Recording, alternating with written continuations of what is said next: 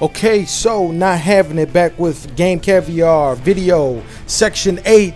I saw this on my PS3 and I hadn't played it in a while, so I figured I'd bring you another video of a game that has an online single player and online component, and this game is very innovative and very awesome, and it basically got looked over by a lot of people.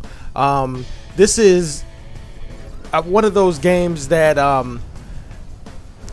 this was what I was thinking about the other day. It had you have a lot of video games that have came out that have gotten overlooked, but have side to them better than a Modern Warfare 3, and I'm talking about Section 8, Medal of Honor.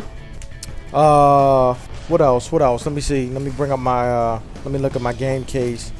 Let me see. Homefront, which is Homefront had one of the best multiplayer versions of, modes in any game that I've played in the past year. It ranked up there with the best of them, really, you know. And it got overlooked a lot by a lot of people, but I'm glad that they're making another Homefront, and I'm glad that they're coming out with that they're really pushing forward with that product, because it was a really good overall game. The graphics could have been better and the storyline could have been longer, but other than that, everything else it really fell in line with what you see today as far as video games go.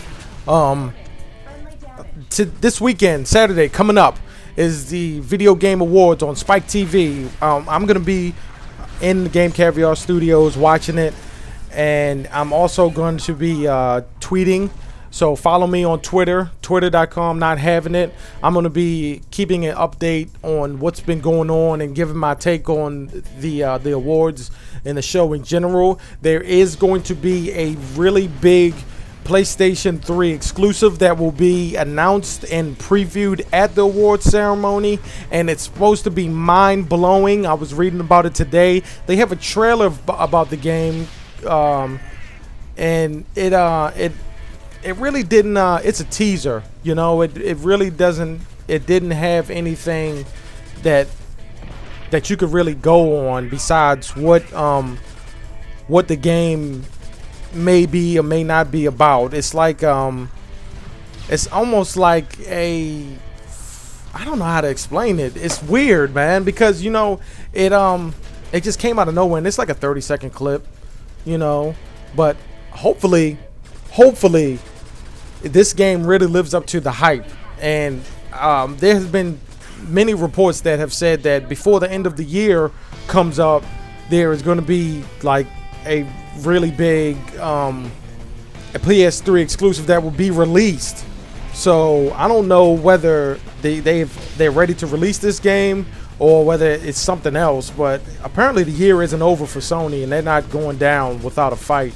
You know, I mean, they're not going down, but they're not going to end this year quietly, you know. So 2012 was really looking very good for PS3 and gaming in general, because I think over the past year, video gaming has really came up and risen to another level, to be exact, and I'm glad for that. You know, and me being a gamer, it really is a good look for video games, for them to see it rise to a more prominent level in mainstream media, you know.